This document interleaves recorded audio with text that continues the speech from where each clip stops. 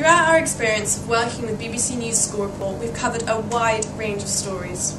From Dress a Girl Around the World, to Twitter's birthday, to Wallace and Gromit's Grand Appeal, to Girls Aloud splitting up, to 10 Downing Street, and Earth Hour. As you can see, we've covered many different stories, which are all unique and interesting in different ways. We've learnt many things about journalism, which include working to deadlines, how to structure a report, filming, lighting and sound, timing and working under pressure, but most importantly, teamwork. We've enjoyed this experience so much. So please check out our report and read our stories. This is Redland High School for BBC News School Report in Bristol.